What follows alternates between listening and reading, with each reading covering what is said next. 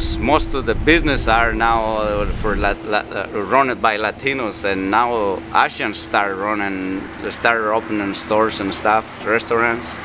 So we are, I think in that way we are different in most of the towns in Iowa, that we have different cultures, and seems like everybody get along. That's the main thing.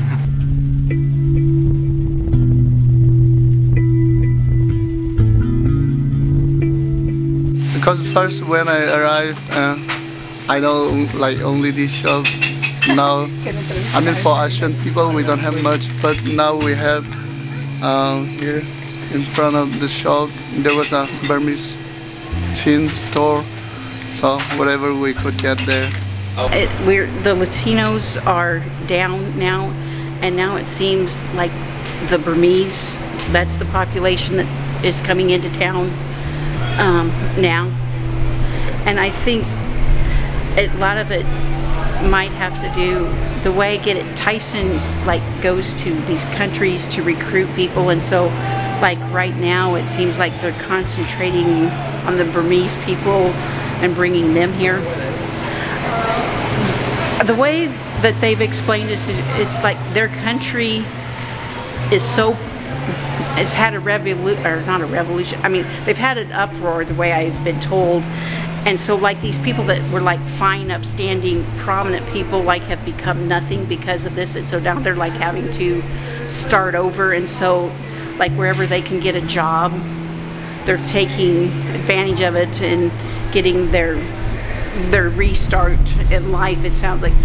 When I get here, Burmese people are Asian, only 5 people, because now this town look like Asian town, so too many things changed. Now it looks like an Asian town, you said? Yeah. Now Asian people, Burmese people, about 500 people now. When I come here, me and my 4 my friend and 5 guys, we get to here. Well, it's fine. I think it's fine to come over here, but I don't like it that they don't work in. The old people, my relation was German. They come in, they didn't speak English, they didn't say anything. You know, it's just the way things change. Most of them been here 2 or 3 years. They're like us. But the ones that keep coming in, you know, keep pushing their business and stuff, and put the signs up in their language, and you don't even know what they're saying. You know, they're good workers, a lot of them. The women are really good workers. I worked with a lot of them up there at RAD. Of course, they're 2nd, 3rd generation. That makes a difference too. Well, I think Latinos always wanted to do their own business. You know, they always dream to be your own employee. Not always can, but we like to produce. We come to this country to produce, to progress, not just to. I mean, we got to start working for somebody, but most of us got the heart to risk everything you have to make it grow. A lot of times don't work, but.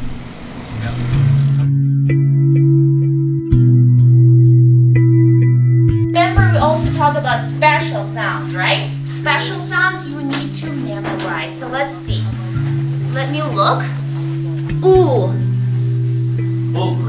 Book. Ooh, ooh. Book. World. E. Believe. A. We have really had to work very diligently to get them to talk to us. They wanted to come in and they wanted to listen, but you know, hi, how are you? It took me a year to get good, thank you. A year, really? Just for that? And now I can walk up and down the hall and I get, good morning, good morning. I'm like, yes! So that has been very eye-opening to us as a staff.